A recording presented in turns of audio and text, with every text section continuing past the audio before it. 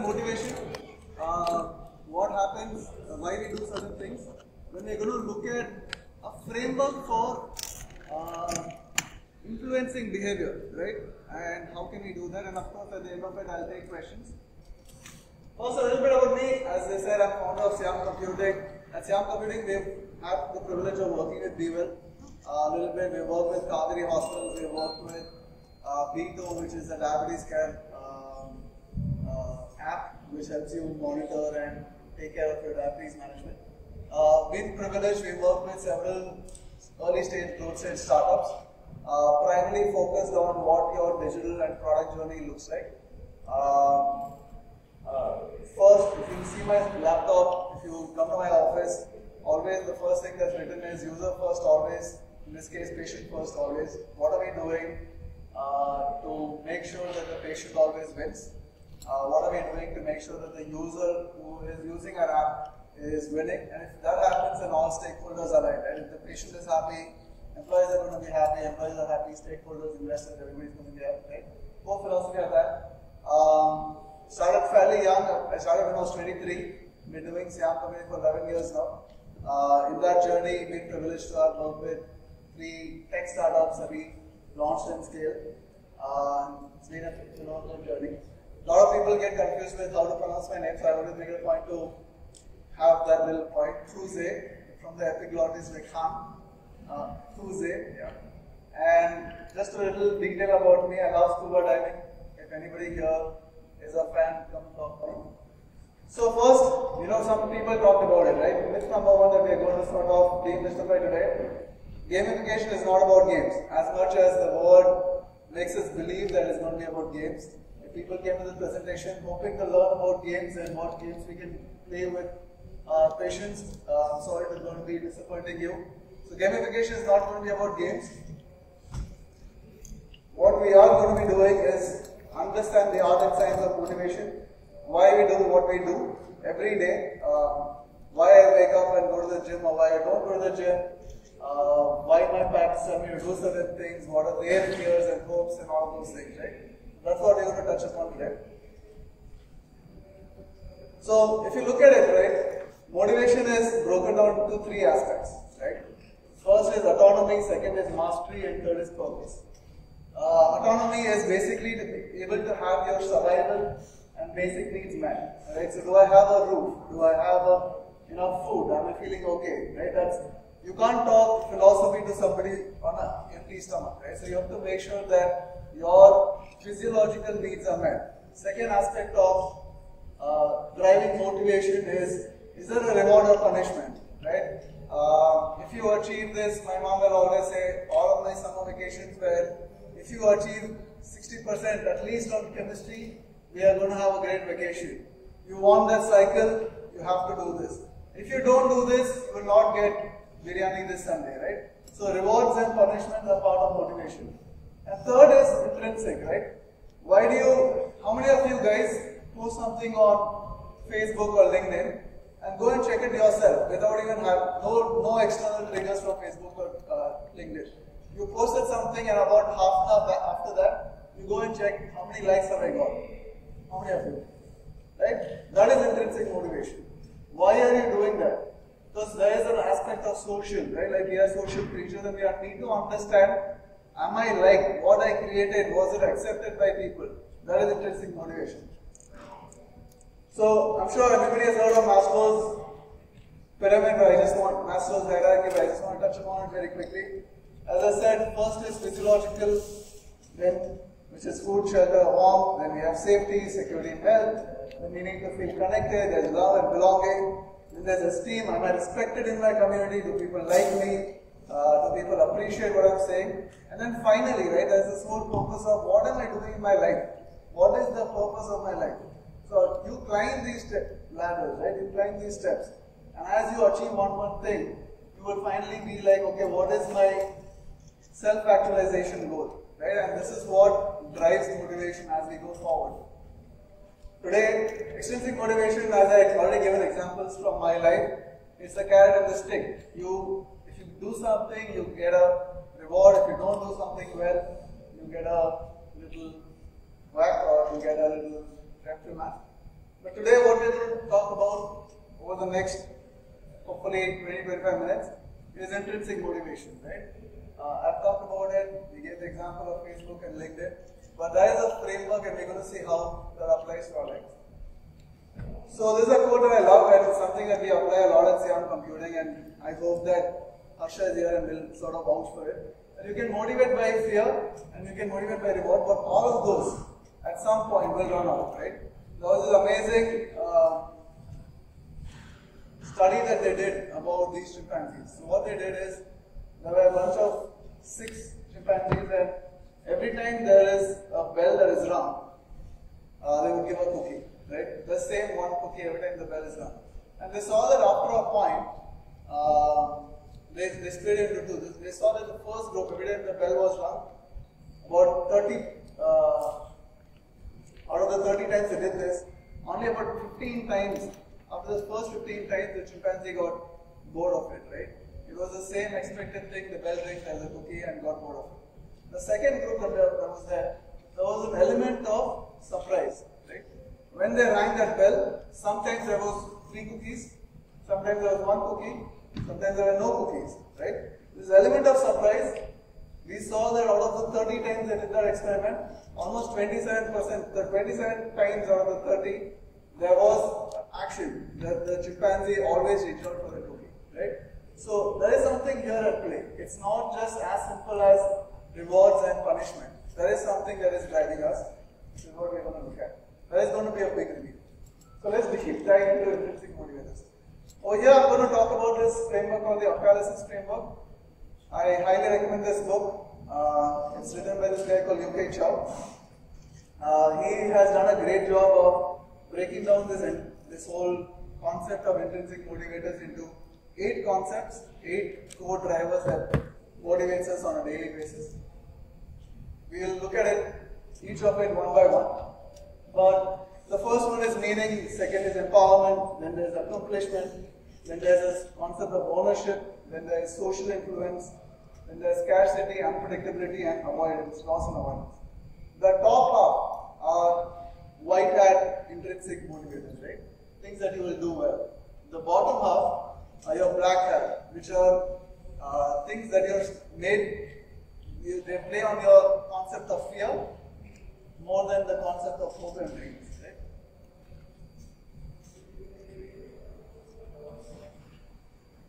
Alright, so the first one, this is the epitome of everything, right? These are the Maslow's pyramid, everybody wants to have purpose in life. So the first core drive is epic meaning and call. This is where you feel like you've been called to do something. How many of you guys have played any video games as a kid? Right?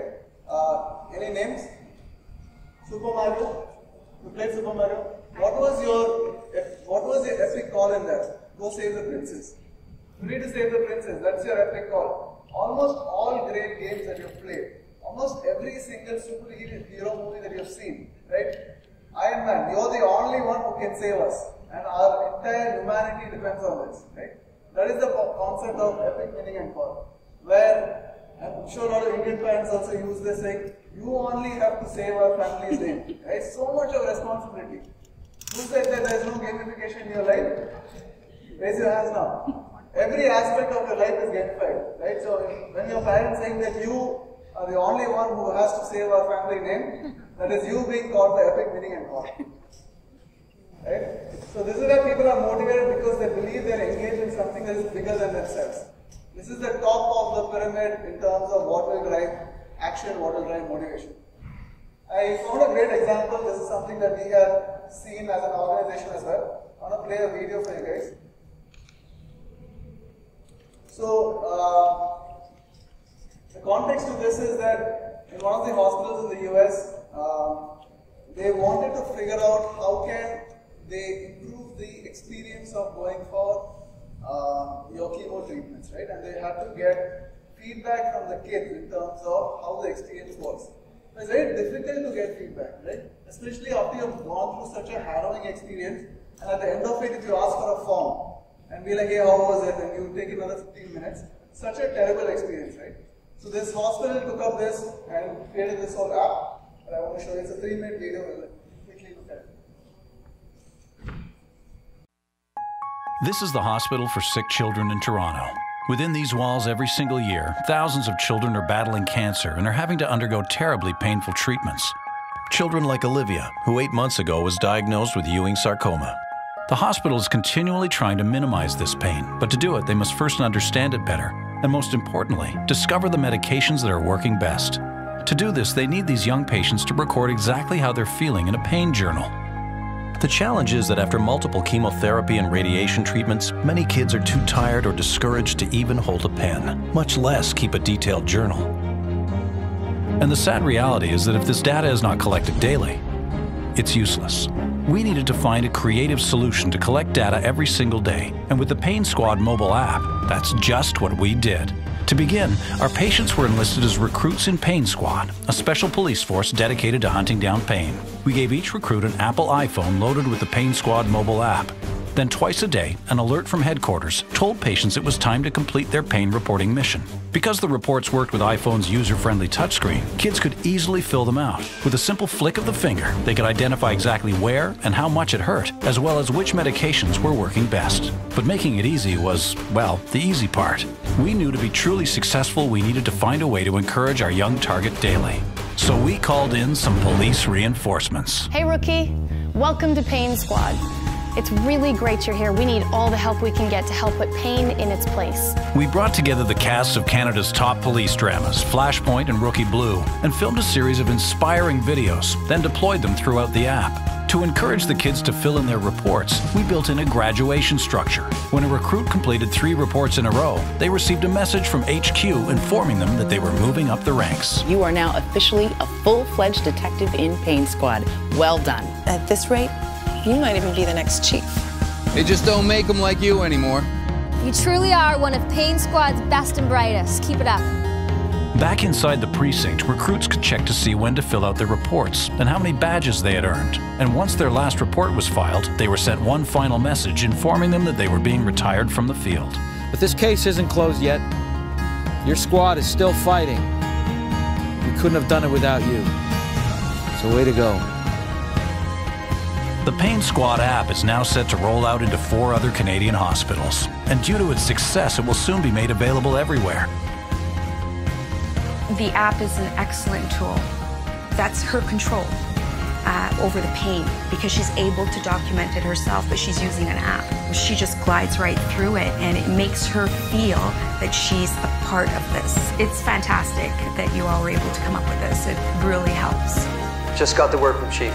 Turns out you've been doing so great, he feels like you're ready to move up. You're well on your way to putting pain in its place. Don't stop now. You're almost there. Congratulations. Cool. Sergeant.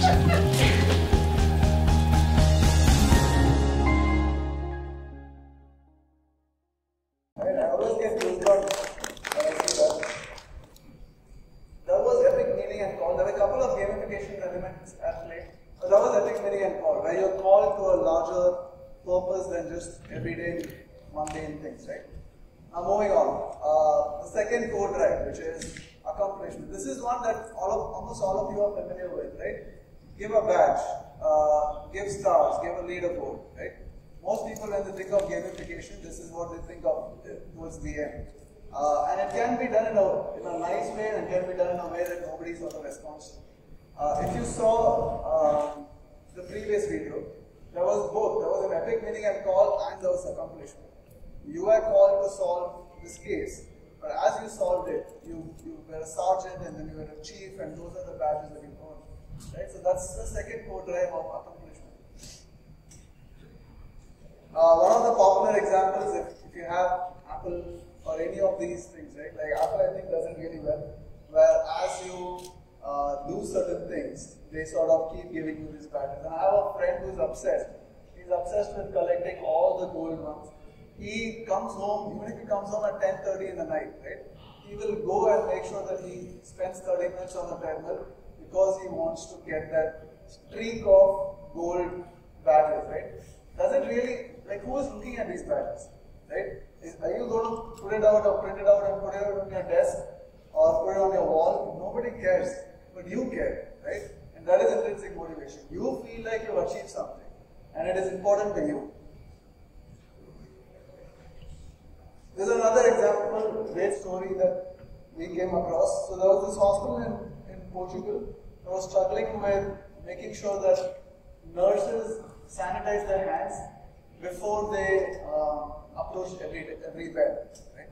So what they did was, before every station, they had the RFID tags of nurses, and then there was a sanitation, and they had a small camera there, right? So as you approach them, you sanitize your hand, and it would pick up to the nurses and clock you, saying, Dr. Karthika sanitized their hand, Harsha sanitized their hand, Khuze sanitized their hand, and they kept doing that. And towards the end, you can see in the picture, there's a leaderboard at the top there, and it shows that who is the leading person who's doing this really well and who's not, right? It's a simple thing, but again, somebody talked about competition and motivation and all this, right? This is where you feel like, hey, as a team, we clocked this, we did this. The example that you talked about, that we walked 12 million steps together, right? That's all part of accomplishment, and you feel great because we did this together, right? So that's co-drive number 2. Co-drive 3, right? So people like feeling like they're in control, right? Especially in hospitals and in cases where you have sicknesses, you want to feel like you're not lost. I had my granddad, extremely, self-respect, very important to him. He had to go through a knee operation, but he was so particular that he would do certain tasks on his own, right? And that feeling of empowerment, feeling of independence is quite high for us, right? We don't want to feel helpless, right? So this is one of the examples we did for one of our clients called Vito. You can see in the video, we created something called a daily lifestyle score, right? In less than 2 minutes, you can take a quick assessment of what your lifestyle today was. Very simple, very basic questions of when did you eat? Did you drink today? Did you work out? Did you do this, right? And at the end of it, you get a basic, simple lifestyle score. Today you are good, 80% good, and you have a streak, and you're on a 3-day streak, and you're among top 5. There are multiple gamification elements over there, which we'll talk about in a bit. But over there, just the fact that I have a tool that can tell me how I'm doing, right? I don't need external help. I am empowered. I have the tool to understand how and where I'm on my health path. Alright, co-drive number 4, ownership, right?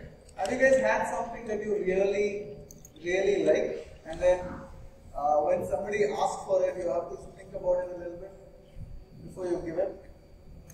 Let me show an example. How many of you guys have assembled? Ownership and possession is based on the principle that if you own something, you want to improve it, you want to protect it, get more of it. But I was going to ask a question. How many of you guys have assembled an IKEA furniture? No one? So I saw one hand, right? If you have assembled your own IKEA furniture, that furniture is always going to be super special to you, right? It's the same thing. You could have bought it from the store, or you could have ordered it on Amazon. But since you made it, it's yours now, right? Whenever I cook, my biryani is the best because I made it. And I hardly ever cook, but since I cooked that day, that sense of ownership is there, right? And I'm like, I killed it today. That's the co-drive of ownership. That if I make something of my own, right, it is special to me. And you see this in a lot of apps. How many of you guys have gone and when Facebook came up in the early days, right? You will go and put your banner, cover picture, customize the theme, choose the colors that you like, all of those things, right? All of that is ownership because they want you to change these things, make it your own so that it belongs to you. It feels like it's your own. And once that happens, then that code drive kicks in. That it's mine. I will love it, protect it, use it as much as I can. Also, since we are talking about patient experience, one great example of co-drive of ownership is our one precious life, right? I feel like that can be used in many ways to drive home the point of ownership. That this is your life, this is your own, and how are you going to make it better? Also, a good example of ownership is credit card points, or points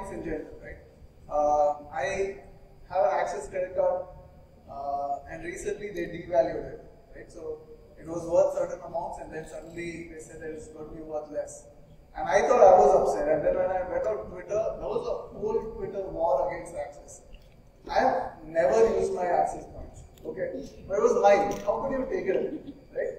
It's a sense of ownership. That is mine, and I spent so much and I earned those points. I have never seen anything, but I was enraged the fact that they decided to reduce it. So these are ways of examples of how these code drives are influencing us. Code drive number 5, social influence. Very simple, very easy to relate to. All of us are social animals, right? All of us dress up a particular way because we want to be seen in a particular way. We want to be liked. When we go to an office, we have our set of friends.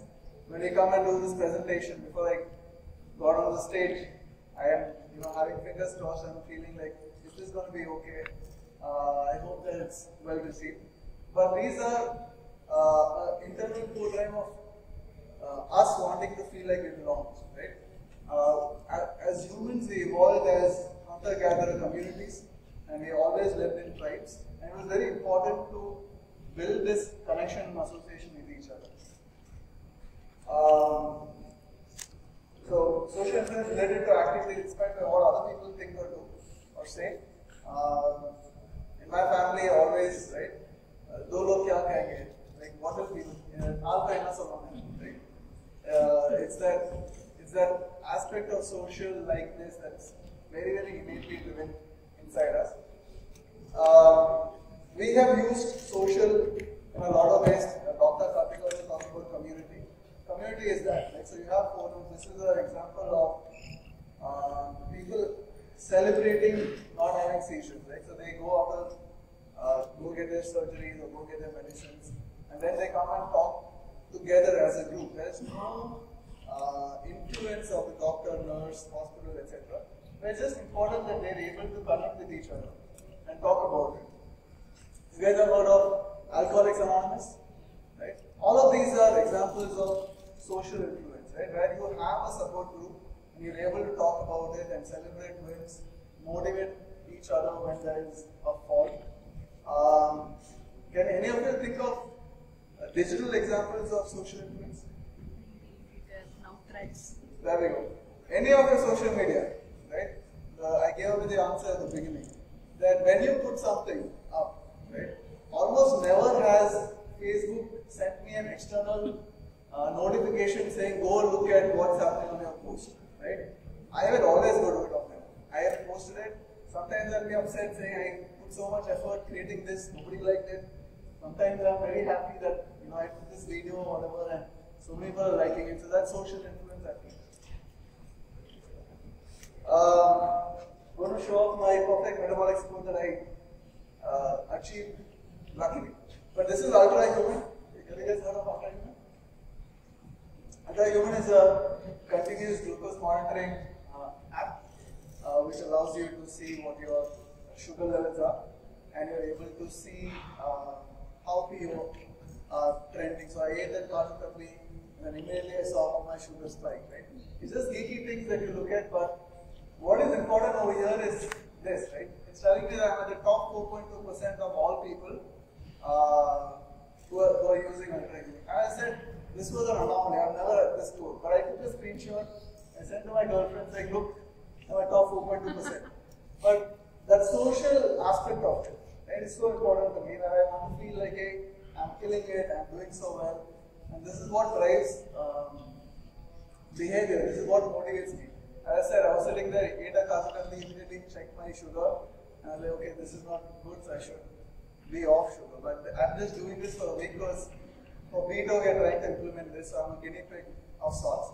But it's changing my behavior. I'm looking at sugar. If you, on another day, I love my cake, right? I'll eat cake, any meal.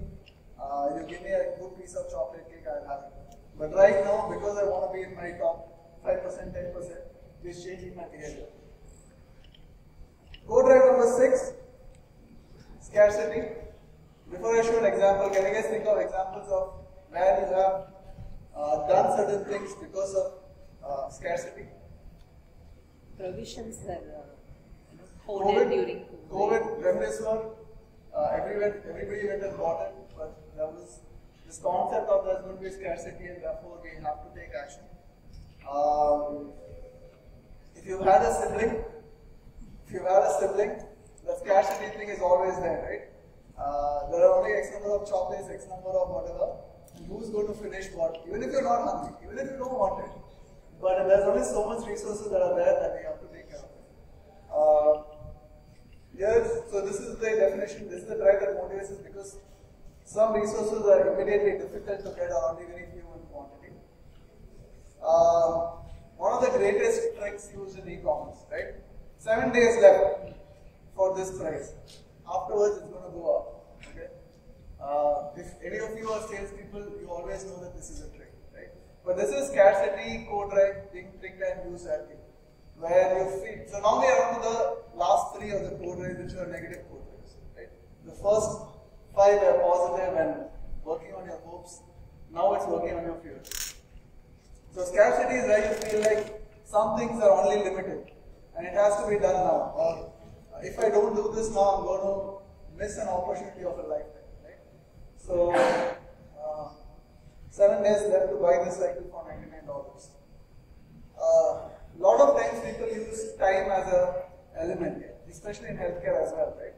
If you don't take care of your health, if you don't go to physiotherapy, you're going to lose at least 5 years of good mobility. Right? So a lot of use of negative fear tactics to sort of help you do or drive behavior and decision. Code drive number 7, curiosity. Examples of curiosity.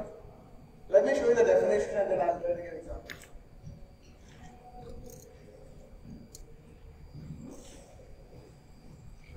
This is when we have infatuation with certain things that are unpredictable.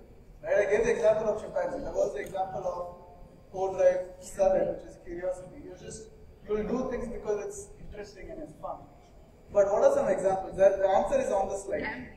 Sorry? Gambling. Exactly, right? All the casinos of the world, okay, thrive on this code drive, which is there is going to be some amount of adventure, that there is a large pot of gold at the end of it. You don't know what you're going to get.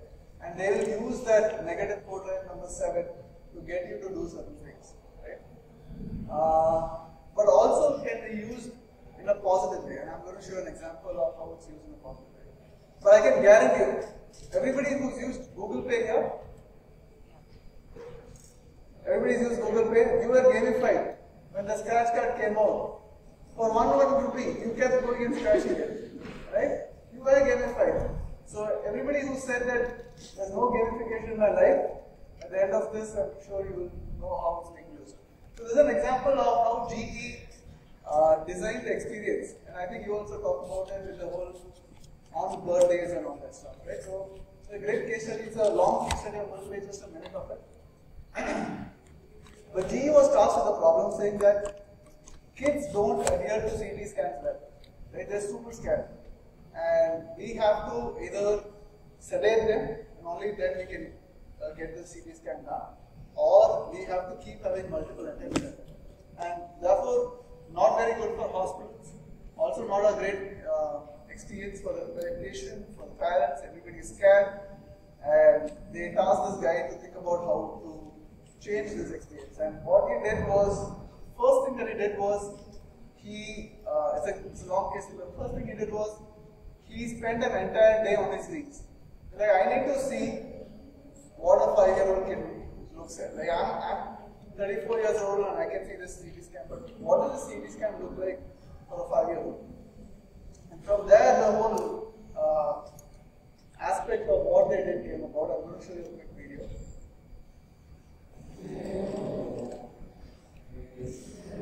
Hi, I'm Doug Dietz. I'm the principal designer for global design at GE Healthcare, and I'm the lead designer for Adventure Series.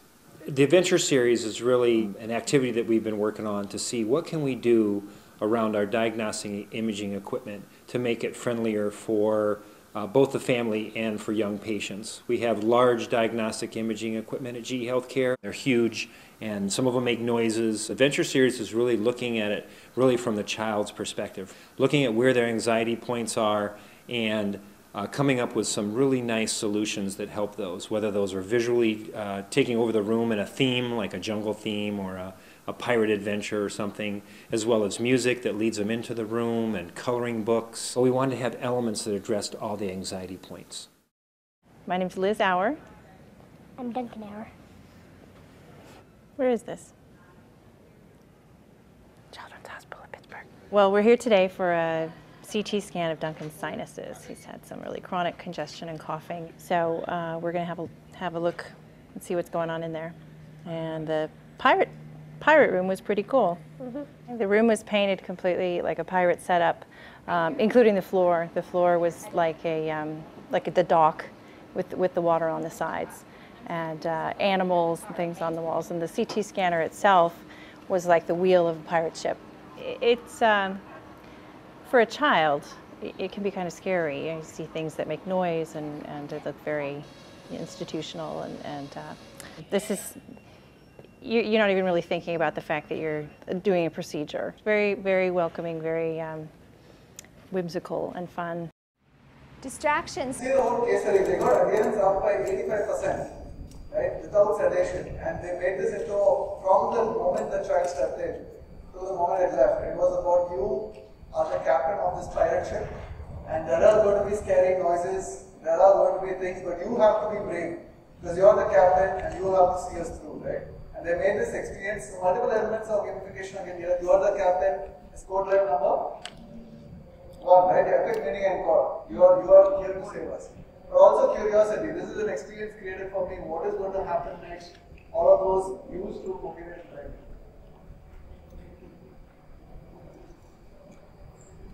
As I already said, everybody who's used Google Pay, you have been a victim of code drive number 7, which is curiosity. Finally, we have code drive number 8, which is loss and avoidance. Right? So at the very top, you have epic, meaning, and call, and at the very bottom, you have loss and avoidance. Both are equally powerful, but one really works on your hopes and dreams. The other one at the bottom really works on your fear. Right? Here's the definition. It motivates to the fear of losing something or having undesirable events transpire. Any examples that you have seen of loss and avoidance?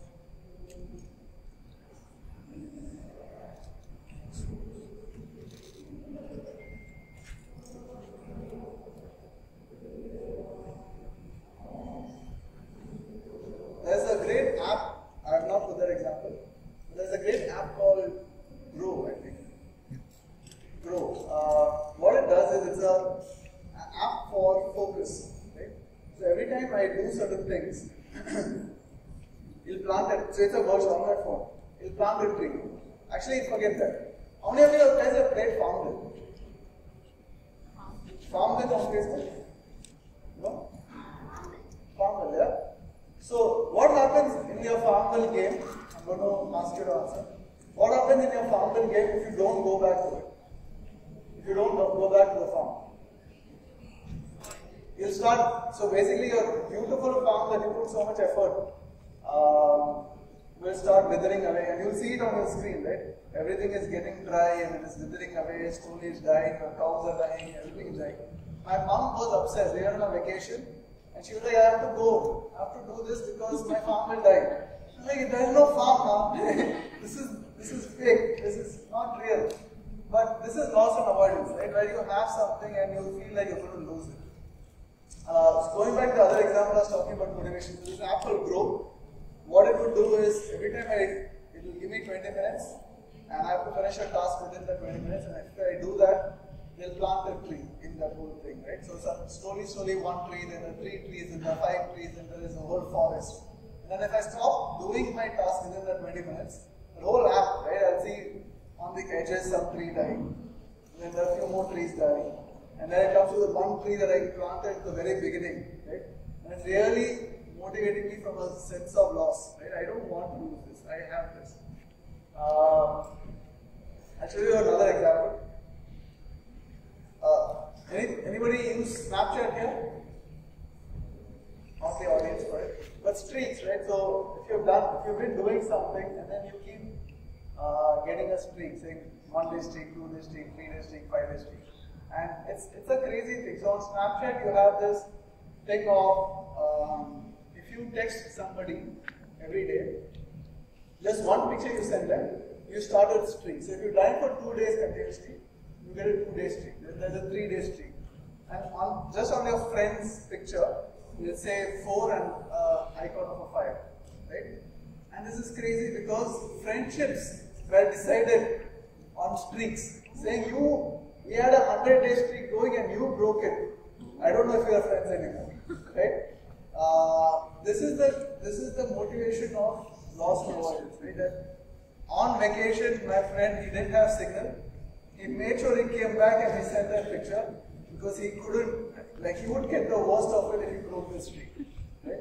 So this is loss and avoidance. But one very, very popular example is cigarette packets, right? One precious life, if you do this, these are the consequences of what will happen to you, right? Of every day, every time being reminded of loss and avoidance. A dear colleague of mine, when I sent him this presentation, he was like, "Khuze, don't do this." When he was a smoker, and he was like, "Khuze, this just makes me feel bad." But it's true, right? This is what is driving you for people who have stopped smoking or whatever, right? Like, this is loss and avoidance. That advertisement that you see in the cinemas, driving home the point. Alright, so I'm done, 2 minutes and 30 seconds left. But I wanted to also make sure that there are tactical takeaways for you all, right? I hope that through this presentation, you are able to understand that internal motivations are greater than external triggers, right? You need to think about why you are doing anything. It could be your patient, it could be your employee. The same framework can be used for anything. You can use for your child, for your girlfriend. Don't tell them I told this, but it can be used for anything, right? Gamification is not just tech-based, definitely not just game-based. It's this art and science of motivation. There are 8 core drives that drive human behavior. I hope for people who are running hospitals, etc., that you go and speak to at least 5 to 10 patients and ask them 2 questions, right? What are your hopes and fears, dreams and fears? And we do this a lot. So when we start doing our product strategy, this is all we do. We go and take user interviews and we ask them, what are your hopes and dreams and what are you most afraid of? And then from there we try to come up with concepts using these 8 core drives of how we can influence certain behaviors of those. Map out one outcome you want to influence to one core drive. Don't do too many. Just do one and see what happens. Then of course, if you at any point want to sit down and brainstorm, say, "Khuze, I'm doing this. Is this going to work?" Always happy to have a look and chat with you all. Alright, so with that long presentation I'm done. Thank you so much. I hope this was useful. If you have any questions, I'd be happy to take them at this point.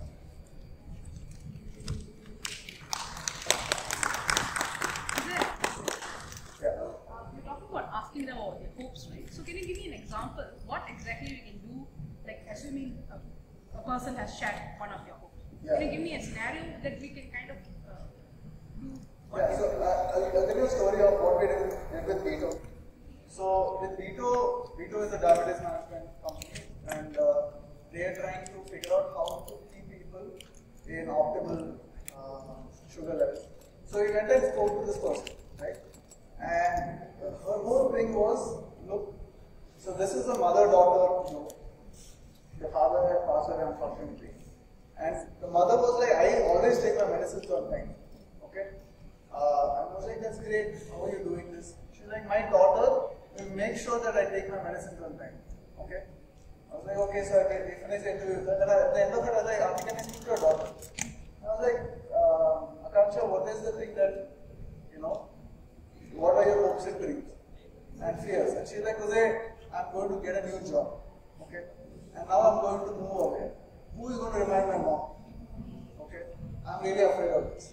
So from there we got a feature of the daughter being able to have a view on adherence of their mom. So Vito is always built for the patient only, right? No lens of caregiver. In this case, the caregiver is so important because certain behaviors are driven by the children. So we built a whole feature of a caregiver module, where it was very important that the caregiver was in the know of what the patient is doing. And I thought that made a lot of sense. So as we did more interviews, we saw that pattern again and again. Kids in the US worried about parents here. Kids in the cities worried about parents back home. And the notion of guilt is that I think it's millennial kids that they're not doing enough for their parents. So on that we built a whole caregiver model and saw that the journey that the caregiver can have and be in control of both their parents. Did that answer your question? Alright, so we have no more time left. Thank you very much again. These are my coordinates. If you want to talk, chat, always feel free to reach out to me. Sure. Thank you so much, Mr. Khuze, for such an interesting session. Thank you for being with us this morning.